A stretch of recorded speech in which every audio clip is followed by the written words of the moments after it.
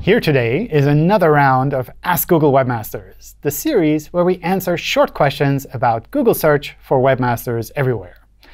We usually take questions from the hashtag Ask Google Webmasters on Twitter, but since the end of the year is coming soon, I thought we'd do something slightly different.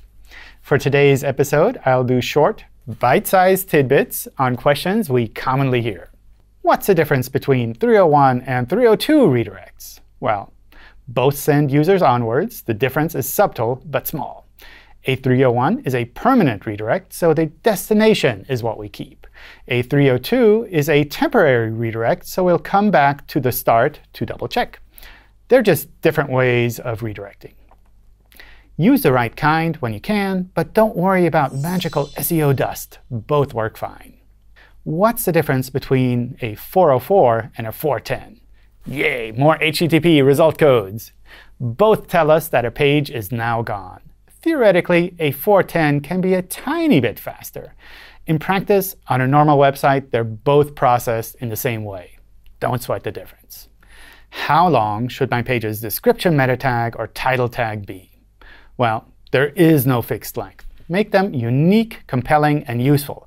Provide the information that people are looking for so that we can highlight your pages optimally. Can I use symbols in my titles? Sure. We try not to show misleading symbols, and there might not be that many people searching for them, but you're welcome to use them. What about keywords in URLs? Do they matter? Words in URLs play an insignificant role for web pages, but most content management systems make it easy to use them. So I just use them if you already have them, but don't worry if you don't. That said, we do use them for image files, though. So cuterobot.gif is definitely better than image-1138.gif. Does it matter if I use PHP or HTML endings for pages? No, both are fine. I'd also recommend not changing from one to the other unless you're already making bigger changes elsewhere. Don't sweat it seems to be the motto today, right?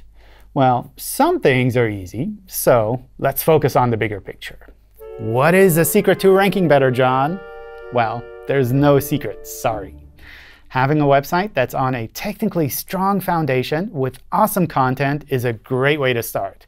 Compare it to, well, baking the best cookie. You want something made from good ingredients by trustworthy bakers, ending up with something that's not just the same as you get elsewhere. Stand out. Use a good technique with great content. Make something that's the best by far, something you'll be proud of for the long run.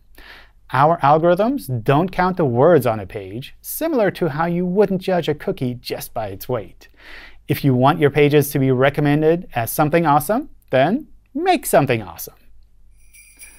Well, that's all for today. I hope you found this video useful. Is there something on your mind that you'd like to send our way to get answered?